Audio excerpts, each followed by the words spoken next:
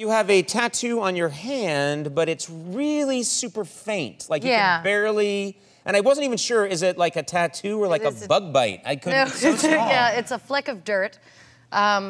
It's just to remind me to drink more water, but I'm stupid, tattooed on my hand permanently. Why is that? It's on there wrong. The two is it's an H2O. Yeah, and but you put it's the H squared. I didn't go to school.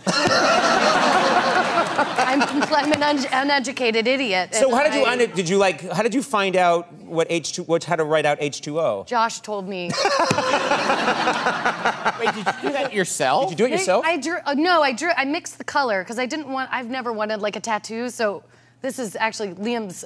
I can't even think of a not cuss word to call him. You can call him a cuss word. He's a bear.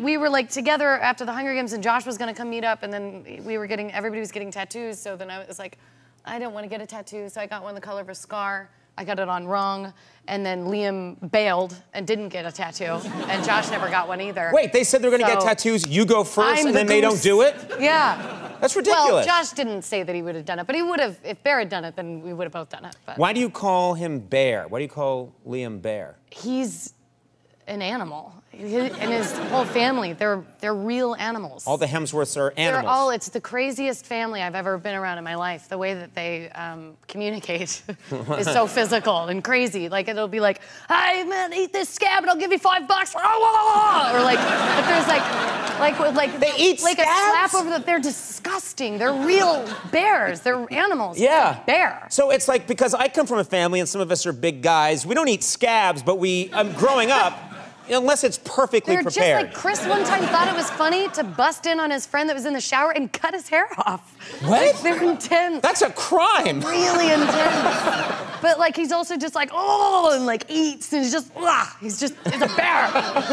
Is it hard to eat around him? I bet he's like just tearing it. Does he grab the meat off the middle of the table and just tear at it? He used to, now he's vegan. But I'm not.